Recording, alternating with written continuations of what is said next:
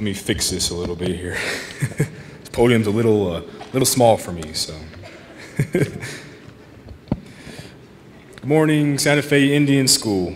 It is my distinct honor and privilege to be able to stand in front of you today in front of all these amazing students, teachers, staff, and parents. I'm honored to be able to speak to you and to share what little knowledge and wisdom I have acquired over the short 20 years of my life. I am truly gracious of all the wonderful staff and students who have invited me here today to speak. You know, I actually came back from Washington, D.C. yesterday, and I met with many members of Congress, senators, and representatives, and two of the people who I met with was Deb Haaland and Sharice Davids, the first two Native Americans to ever hold a spot in the United States Congress. And I was so honored and touched by all these students and their projects that every member of Congress that I met with, I told them all about the incredible work that is going on here in Santa Fe Indian School, and how incredible these students are and how passionate they are. And so every member of Congress from New Mexico and Kansas knows about your projects, and they all love them just as much as I do. So I just want to share that with you.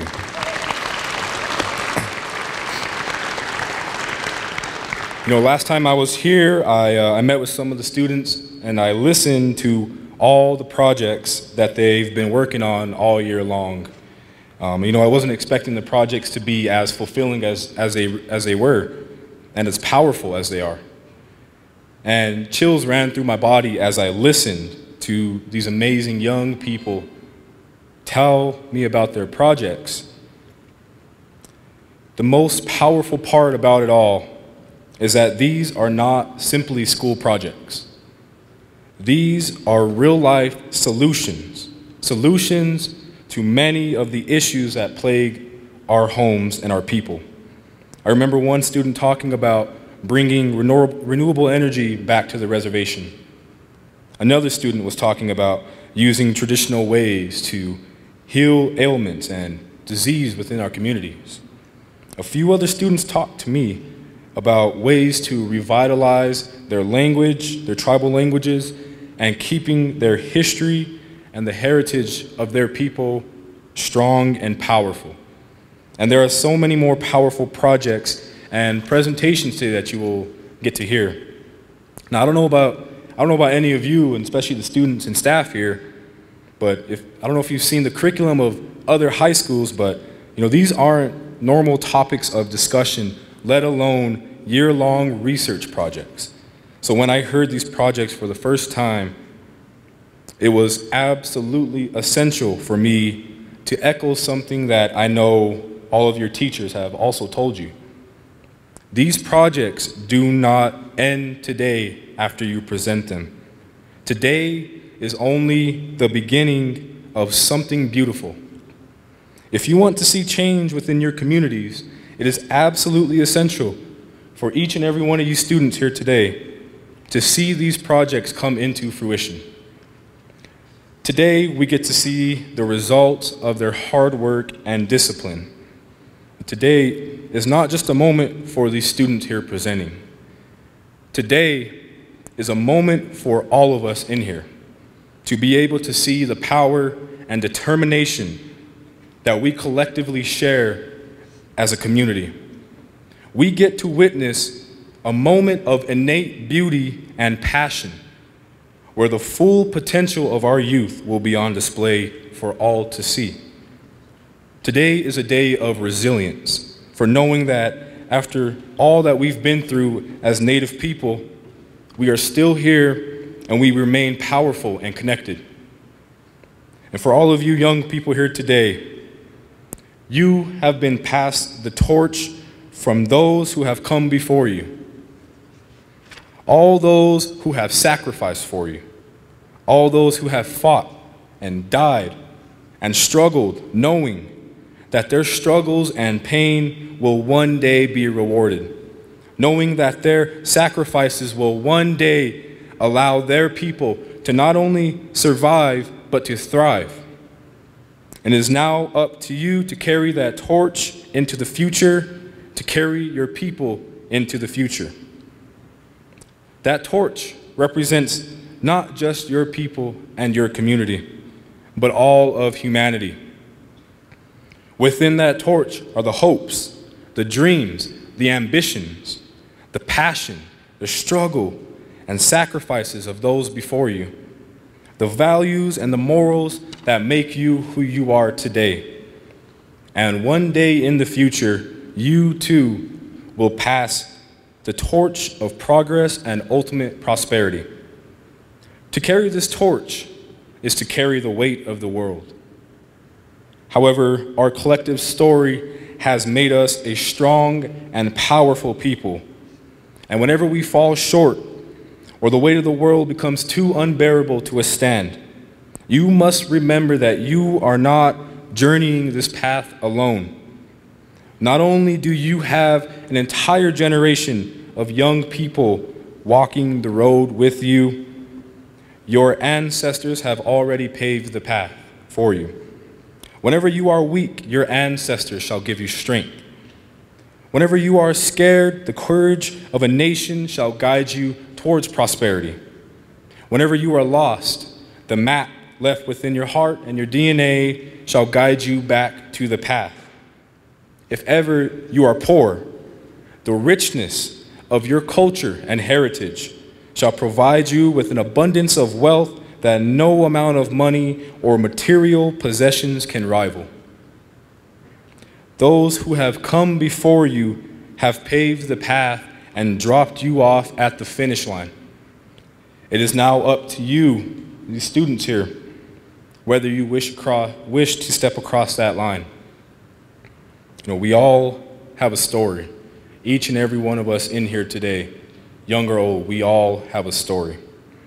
Some of us express stories of success and joyfulness. Some of us share stories of pain and anguish. But whatever your story is, use it. Use it to guide you in life. Never forget who you are and where you come from. For when you understand who you are and embrace where you come from, that knowledge and understanding will guide you to where you need to be in life. So today, I am here to speak to you about everlasting change. I am here today to let all of you know that change is constant and necessary to make the world a better place. No matter your upbringing, no matter your race, your religion, your ethnicity or gender, whether you are young or old, rich or poor, you all have the tools and capacity to inspire change, not just in your own lives, but in those all around you each and every day. Change can start by doing one good thing a day. One simple act of kindness a day. Each and every day. Everlasting change can start locally and violently explode into an entire movement of people from all walks of life. People who come from a different world than you. People who all have different stories and ambitions. People who are vastly different from you, but people who share the same passion and convictions as you, regardless of who you are or where you come from, regardless of your religion or your nationality. Everlasting change is a universal language, a language that all passionate and inspired people understand. Now you see, what can change the world today is what has changed the world before, an idea. And when you put your best foot forward and follow that nagging idea within your mind and heart, change is simply a byproduct of your passions, your ambitions, your resilience, and your commitment to leaving the world a better place than when you first found it. Now, to the teachers, parents, and adults in here listening today, I want you all to listen to me very carefully when I say this. Stop telling the young people that they are too young to inspire change. And to my young people today, don't listen when people say to you that you are the future of this country. You are not the future of this country. You are the reality of it today. You matter today. You can inspire and create change today. Your voice matters, and you should not wait until the future or wait until you're old enough to impact the world. You know, the worst thing that we can do is tell a young person full of ambition that they are only capable of inspiring change whenever they become adults, whenever they are able to vote and fully think like an adult. You matter now, and the tools of change and hope have been within you your whole life. You are the spark of change. That idea that you have will ignite the explosion of change all across this city, all across this state, all across this country, and most importantly, all across this world. That explosion that you release will be felt by all those who oppose progress. It will be felt by all those that look down on us and underestimate us because of our age, or because of our skin color, or because of where we come from, or because of some other aspect in our lives. But what they don't understand is that change and progress is an unstoppable wave. And if you stand in the way of progress and prosperity, you will be steamrolled back into the past. Now, it's up to each and every one of you in here today to use that gift of change and spread it throughout your own communities and ultimately the world. We are the generation of hope. We are the generation of change, and if anyone is here to make America great again, it is going to be through the hard work and determination of our youth.